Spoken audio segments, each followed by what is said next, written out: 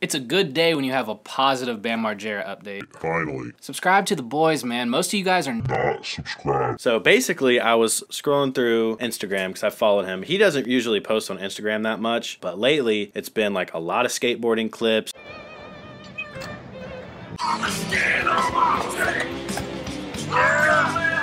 There's been a lot of him hanging out at like concerts like with celebrities and stuff, and also he's been doing like events like Tampa Am, like he's not in them, but like he goes there and will support the skaters and like skate the park and everything, you know. I would hope he's not in them because I've seen his later skills. Yeah, I mean, yeah, he's for sure out the prime. But so then why I wanted to update this video is because people were talking about how he's been sober for a month, and at this point supposedly it's almost like 2 months now that he's been, it said like 60 days sober. Congrats on 60. And is this now, true? Do we know where that came from? Because yeah, and how do we know, like, because here's the thing, man, he's like always kind of acting like he's sober, right? But you can just tell by how he talks, his mannerisms, all these things, that he's probably not sober. Yeah, like when he was beefing with Steve-O, it was definitely like he was not sober. No. I guess show me some stuff and we'll see, because I have a feeling I'm not too believing it just yet. Yeah, but sure. I have high hopes, dude. I want him to be good. I hope he's finally hit that break where he's actually going to commit himself because he wants to and not because Steve-O's trying to. Exactly. And at this point, it honestly seems like his biggest driving factor is his kid, which I think most people going through this kind of thing with children would be their thing. So yeah. Everybody know that my Cameo is back on. So if you want any happy birthdays, happy anniversaries, or just to tell your hee-haw head of a boss that you quit, any kind of shit like that, go on the Cameo app. 1, 2, 3, let's get it. Yeah, man. Yeah, man, he said. Yeah, that was like the first clip that I saw. Seemed like he was just like speaking to his actual fans. Dude said sounding remotely sober. True. Yeah, exactly. True. So we've got him. Probably copyright on the music, but so he goes to events and does all this type of shit. Tampa Am. This is Bam Margera here at the Tampa Am 2023. Finals are going to start now, but I can tell you this: Laser Crawford has what it takes.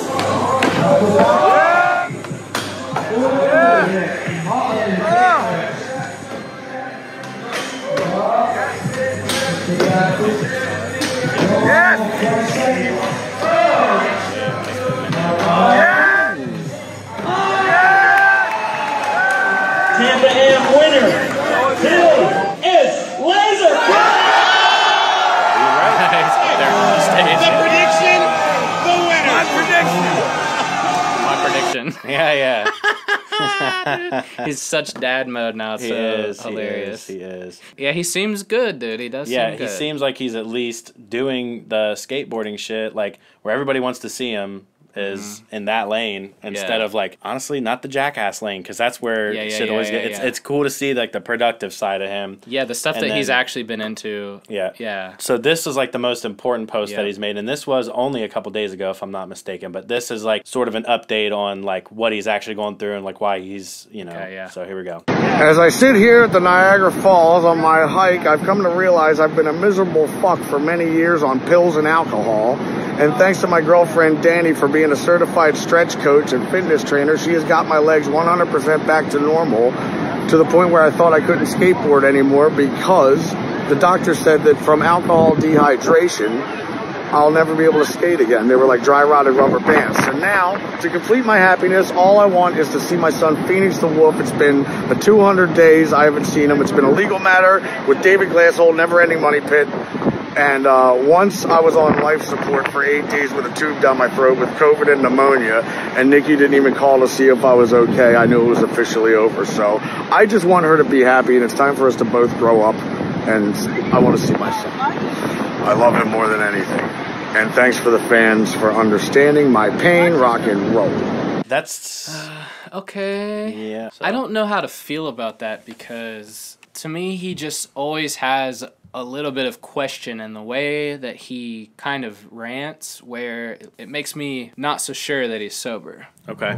I hope he is. Yeah. And honestly, all of these years, he probably is going to be a lot different than he was. Yeah. You know? Oh, for sure. It's just one of those things where, like, online, you can make people think whatever. So, like, as long as you're not looking crazy for a couple months, you can be like, yeah, the last couple months have been good. As long as you're not huffing balloons in a car like Drake Bell and you get caught. True. I feel the same way, but at the same time, my other thing is, like, his brain has permanent friage. Saying, yeah. So, you know, I feel like even sober, he's going to have this, like, a little bit of, not slurred speech, but slurred speech. That kind of, like... slurred thought. Thought, too, yeah. Yeah, it's hard to say. It's so early. I mean, I feel like he does sound more coherent now than he sounds more coherent, and he does sound genuine when he talks about his kid. That's for sure. Well, I know he's genuine about that. There's no way you have a kid and just, like, that doesn't eat you up. Well, there's some deadbeat dads out there, but I get what you mean, though. I don't think he falls in that category. Yeah, no. Yeah, for sure. So is there any more that we have other than, like, his direct Instagram? Like, do we have anything else? Any outside sources? There's several outside sources. Nothing really like life updates. I haven't checked Nikki's Instagram. I don't even know if she has one, but like if she followed up on that. But I feel like if she followed up on this and was like, look, this is what's going on, then I feel like that would be all over the fucking news too. And like,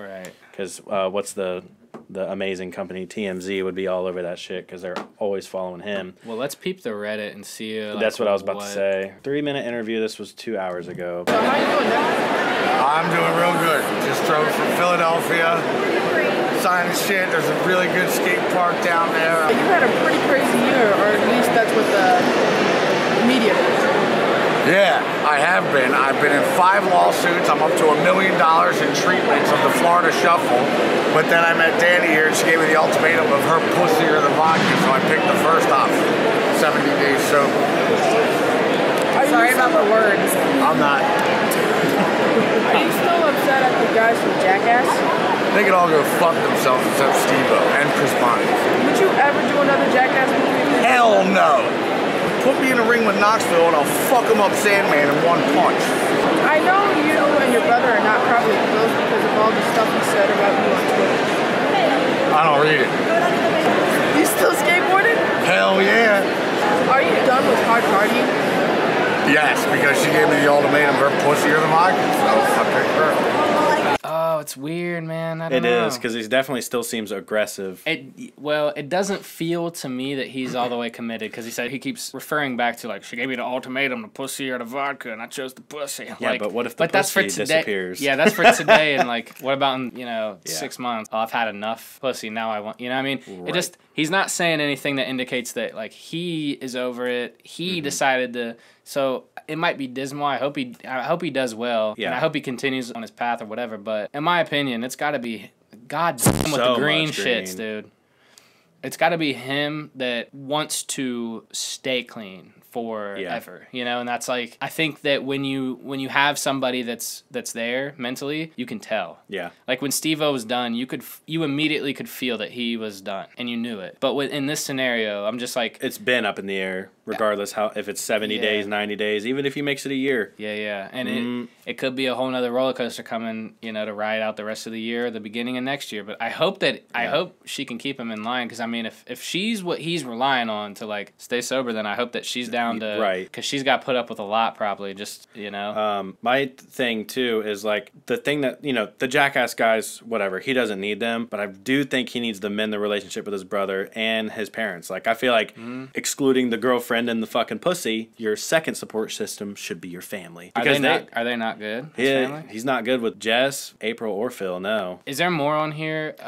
The only other thing I was gonna say is the trial. That's it, and then we can really wrap it up. Yeah, his trial is coming up in November for the assault from like the beginning of the year when we were talking about it. Trial date, yeah, because I remember us seeing this clip and shit, him leaving back in April for assaulting Jess, his brother, at the castle. Yeah. He'll be in court November 15th. Investigators said that Margera was punching and kicking his brother's locked bedroom door early one morning. His brother exited the room. Police say he found a handwritten note: if you ever think of calling the police on me, I will F you up. found him in the kitchen, and Margera screamed at him, became aggressive, punched him in the head, and grabbed his arm. Margera said, "I'll kill you. I'll put a bullet in your head," according to the affidavit. Now he's facing charges of assault and terroristic threats, dude. Well, hopefully his brother drops the charges if they're cool, but I don't know if they're cool or That's not. what I'm saying. It's going to have to be mended or, yeah, I mean, he's talking about his lawyers and this and that, and it's like he's in a money pit because of all this shit that he's going on. He wants to see his kids, so that's going to be a legal battle, and he's getting charged with the assault. It's going to be a legal battle. Like, it's just, yeah, he can't catch a break.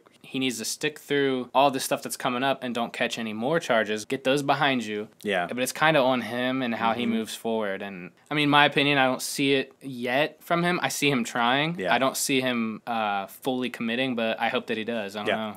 And so November 15th, after the trial, I'll be interested to see how that goes. Yeah, if anything happens with that, we will definitely keep you updated. I guess that's kind of it. Yeah. Short and sweet. Looking positive, but we'll see. We'll see how it goes. We said that before in another video. I know, but I mean, hey. Yeah, hey. You can't give up on people either. No, So, no, yeah. You know. Be there for Bam. I hope his girl's really down to stick it through the, through the whole thing. I love you, Bam. Yep. Get better, bro. Like and Subscribe! discofacelive on twitch.tv.